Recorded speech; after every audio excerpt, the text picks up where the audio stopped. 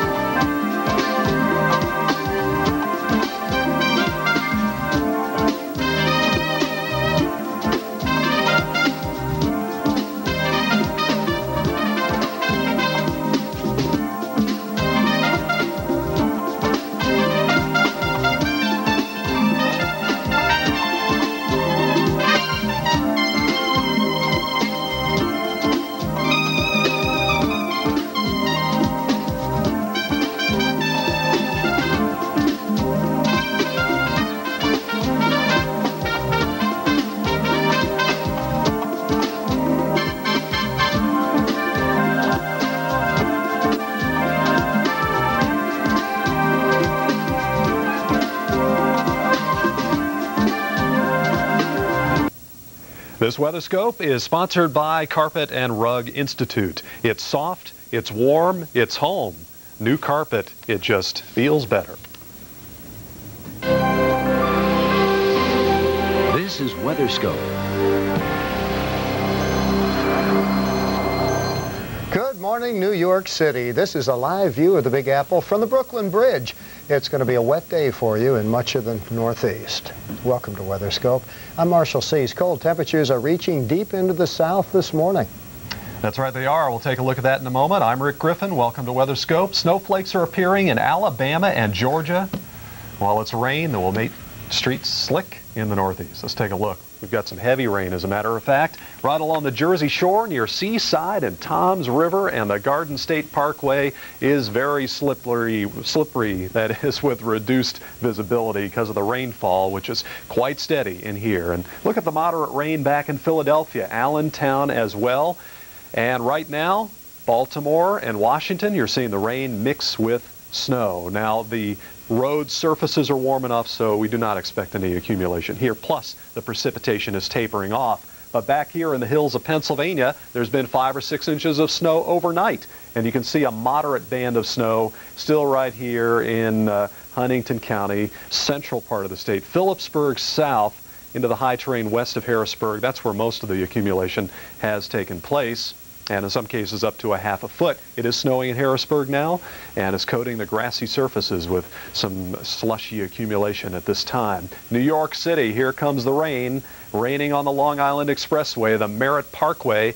That highway will get a little wet and slick as the rain moves in, and Boston expects some rain here within the next couple of hours, all due to low pressure swirling off the Jersey Shore this morning. It's not a major storm, but as you can see on the satellite and here on the surface map, a fairly good-sized area of precipitation. Mostly rain, but again, snow back in this region. By the way, the highways in western Maryland are a little slushy, as well as the West Virginia Turnpike, and 2 or 3 inches of snow have fallen as far south as Avery, Ashe, and Watauga counties in western North Carolina overnight.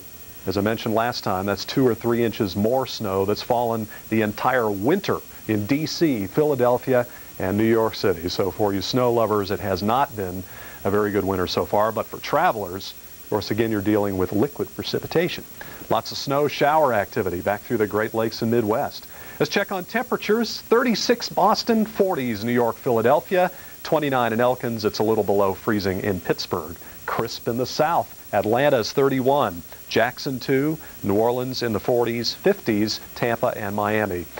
Well, we have high pressure in Texas, ridging into Florida. Nice day coming up. Snow flurries, they're tapering off in North Georgia. The clouds are thinning, and radar will confirm that the snow shower activity is leaving or dissipating over North Georgia, but still some flurries in the mountains of North Carolina and in Middle Tennessee. We'll keep you posted. Marshall. And all that light snow is rotating around major low pressure that encompasses about the eastern half of the country. And there's shifting temperatures in the Midwest, so that's making it possible, if you're getting up in St. Louis, for example, to see snow showers 1 minute and rain the next minute. Temperatures moving between the 33 and the 35 degree mark in St. Louis this morning. Warmer in St. Louis than it is in Birmingham and Atlanta, by about 4 degrees. There's that big area of low pressure. It's just huge, isn't it? From the Dakotas southward to the southeast, the mid-Atlantic and the northeast, ushering down cold, chilly air tonight. Frost freeze advisories for the Carolinas. As these little impulses move around the spokes in the wheel, if you will, you get those little snow bursts. That's what's occurring around Mason City, Iowa right now. And over in Wisconsin, generally about 1 inch of snow has fallen over the last 24 to 36 hours, but Eau Claire has picked up 4. Chicago's picked up about 1 inch. There's been a dusting south of Springfield, and it's snowing up in Minneapolis now, but between Minneapolis and Rochester to Winona, we've got some freezing drizzle that fell overnight too, and that's created some icy roads on those areas that are untreated. But notice over here about Rapid City in the northern Black Hills, finally, we've turned off the snow. After 103 inches fell at Lead, South Dakota. Galena, 94 inches, and Deadwood had significant snow too, over 4 feet of the white stuff. It's going to continue to look like this, the weather map all day long today. Unsettled conditions, light snow. Make sure the windshield wiper washers are in good order because you're going to need them today. 33 at Chicago, 28 degrees out in Des Moines, and the wind chill makes it feel like 10 below at Sioux Falls. There's your current map. All this snow is going to slowly edge its way to the east. The east has rain right now. How long is that going to be there, and when's it all going to end? Here's Rick with the forecast. Thanks a lot, Marshall. Let's check out our lunchtime weather map. We can still see a little bit of rain left over in the northeast, and that, although it does not include Boston yet, probably by midday, light rain in eastern Massachusetts, including Boston, Bedford, and the Cape, Providence, and New York City, too. Now, over and west of the mountains, patchy light snow or snow showers, widespread, as you can see, from actually East Tennessee all the way to the Arrowhead of Minnesota, including Michigan's upper, Michigan's upper peninsula. High pressure in the south